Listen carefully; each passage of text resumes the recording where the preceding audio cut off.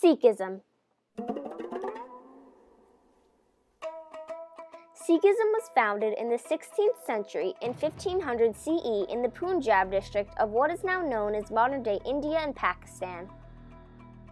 Sikhism is a monotheistic religion.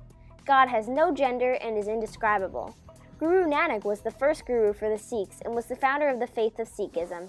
He expressed his thoughts through extraordinary poetry. Sikhism has no specific spiritual leader, thus allowing anyone to hold a religious service. This belief system teaches the full equality of men and women. The Guru Granth Sahib is a sacred text used by the Sikhs. This book is the word of God spoken through the Sikh gurus. The Khanda is a powerful symbol in the faith of Sikhism. This represents the belief in one God.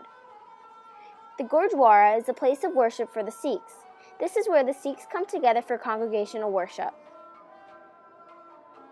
Gurpurbs are celebrations devoted to particular gurus. These celebrations take place over the course of 48 hours. 5 Ks together symbolize that the Sikh wearing these objects has dedicated themselves to a life of submission and devotion to the Guru. Today it's rare that Sikhs wear the 5 Ks. The Sikhs agree with the idea of peace.